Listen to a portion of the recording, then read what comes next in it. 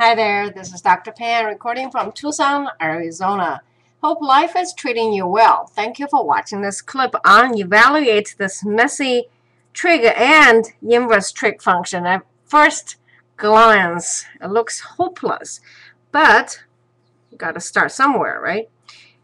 The critical thing you need to recognize is that arctangent gives you back the angle, okay, which is different from if we just go the forward way.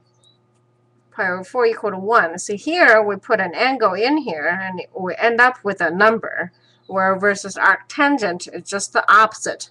We put a number in here and we get a angle out. Okay, once you have this one, it's a little bit easier, because once you write into this, you can say, well, tangent of theta is equal to minus 7 over 6. Where is this theta? Minus tangent or value is negative. That means it's either in quadrant 2 or quadrant 4. Now here comes the difficult part for a lot of students, myself included when I was learning the first time. Is it really theta is this way or is theta this way? So how on earth can you decide it? Because 7 over 6, it doesn't matter. It's just so long one is negative, you should get the same thing, right? Well, it turned out the tangent curve, you can use that as a guidance. Tangent curve looks like this. Now I'm drawing a tangent. In a minute we will draw arctangent, but I think if you have a tangent curve in mind, it's a lot easier trying to remember what arctangent look like.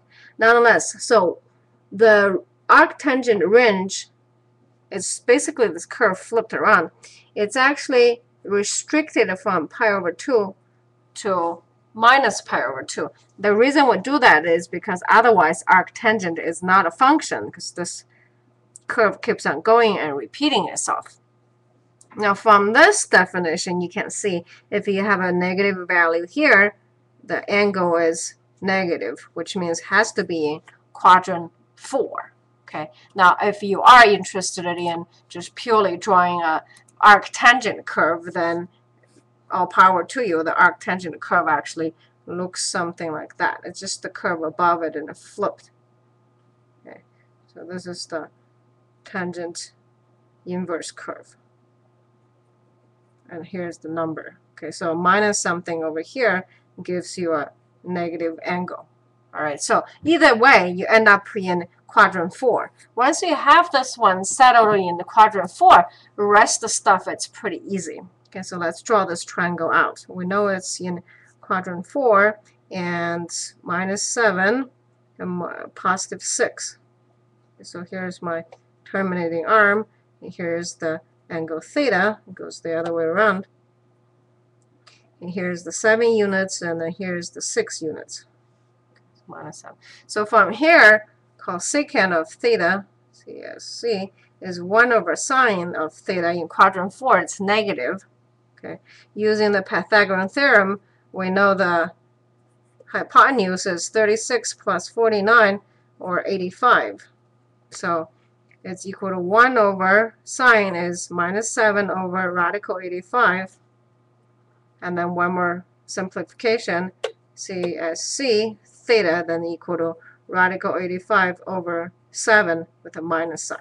Okay, so here's the final answer. So our cosecant theta is equal to minus 85 over 7.